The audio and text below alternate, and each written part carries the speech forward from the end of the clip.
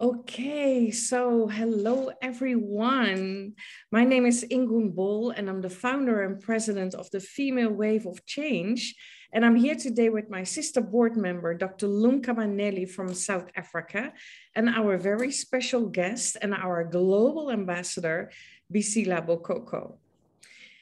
Bisila, it's always a pleasure to talk to you and give the Female Wave of Change community the opportunity to tap into your wisdom, your knowledge, and your experience. So we have a couple of questions for you. So before we start, can you share us a little bit about your background and especially what you've been doing for the last year and a half since the world was shaken up by the pandemic? You bet. It's been shaking up all of us. Well, I mean, my background is to be in business. I've been always helping business to move from local to global. This is my background in international business, helping corporations to make business in the United States. Eventually, people started to ask me to help them to go to Latin America and to Africa. So this has been what I've been doing. And I've been an ambassador also for several brands, particularly fashion or culture.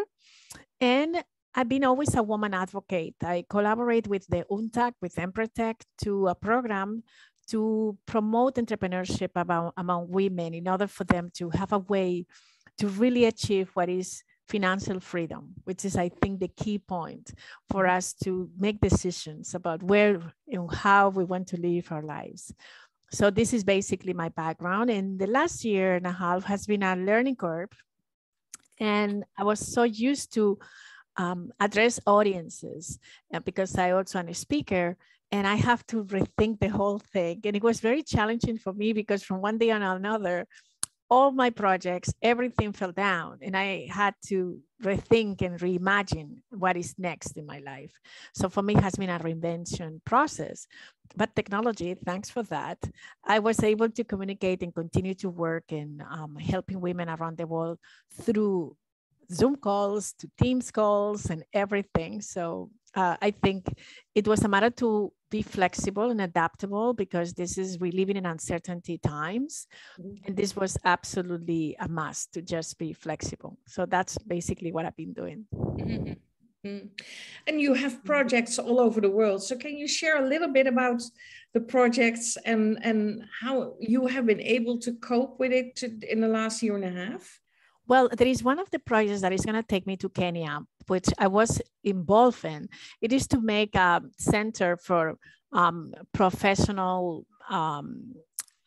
help women to just get different professions. Not every person wants to be in college, but people definitely should learn a profession. So we were doing a school in Masai Mara, helping women who really are far away from the whole world and just giving them a hand. So that's also the reason why I will be going to Kenya. But still, we were able to work remotely and trying to think about what is the best ways and programs to do. I'm also creating a textile and confection classes for women in Equatorial Guinea to promote women who want to do fashion. I've been working also with another project with a lady in Spain called Leticia Valera to also empower women in Senegal, creating a line of African bags and just trying to figure out ways.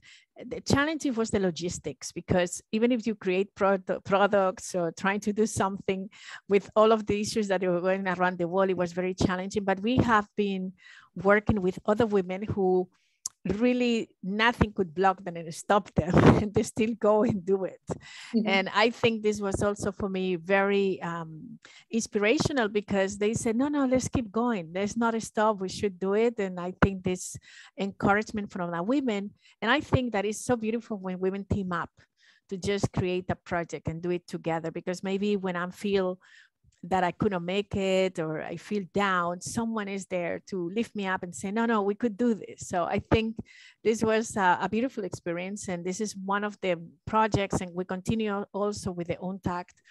And we were able to continue helping different women in developing countries to create entrepreneurship programs.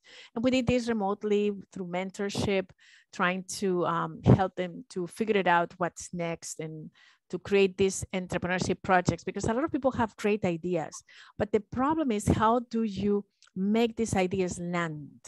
And I think to execute the idea is always the challenge. And sometimes we don't have the knowledge.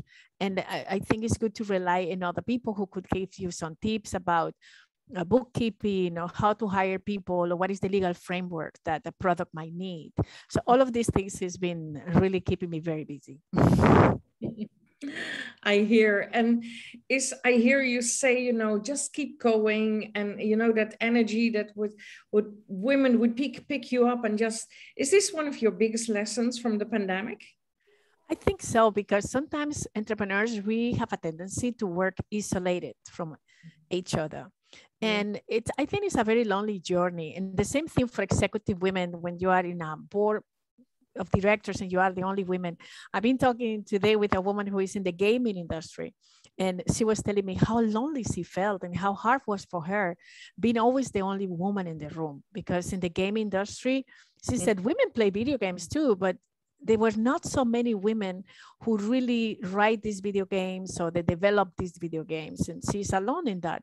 So I think that we have this kind of tendency sometimes to believe that we could do everything alone, and we get depleted of energy. So I think it's so good to just team up. And for me, Female Wave of Change also has been this source of energy, because any day I get up in the morning and I see the messages of so many women just moving forward, keep doing, and inspiring all of us. So I think it's very important to have that kind of circle that really, really holds you when sometimes you feel that that you couldn't do it. All of us, we have these moments, and I think it's good to just have somebody to rely on and be vulnerable. Gives yourself permission to be vulnerable, because also another thing that women, we have a tendency to do is to feel ashamed if we're not strong enough. We don't have to be strong all the time. We don't have to be super women all the time. It's okay to lose our kites and don't fly anymore when you cannot. And I think it's good that someone is there to just give you a hug and say, you know what, it's okay. You feel this way, but let's keep going. Yeah, that's great. Thank you. Yeah. Wow. Bisila, and the last couple of years, you know, we have been focused on themes like women leading in change and women leading to accelerate change. Is this something you have seen happening? Are women coming to the fore in leading the change on various parts of life, especially in the field of business and entrepreneurship? Yeah, I'm absolutely very happy with what I have seen. I've been in business around 21 years, and the framework has changed, the landscape has changed. But the most beautiful thing is that I think that women are more confident to really take these positions. Before, they refused to take these positions because sometimes, even if they had the opportunity, they didn't feel that they were good enough to do it. And I think that because we have right now so many reference points and people to look up to, and I think that women are feeling, yes, if she can do it, I could do it. And I think in business also, the conciliation between your personal life and your professional life is another thing that I love to watch, that more women, they are okay having a family and being just business people, and they can manage this in a better way. So there is changes. Wow. So since the start of the pandemic, which has hit us heavily, we have done most of our activities on global level as the Female Wave Change, to be able to support and reach out to many women and families online as much as possible, and also focusing on reshaping the future. This year, we have decided to move things more locally, where we need to think global, but have to act locally. What are your thoughts on this? Well, I think it's a brilliant idea. And I think it's a brilliant approach, because we have realized that, yes, it's great to operate in a global arena, but you could not forget that everything starts local. And from local to global is much easier than from global to local. And we could not forget that our resources are in a place that we live and where we are, and we need to really enhance them before we go further.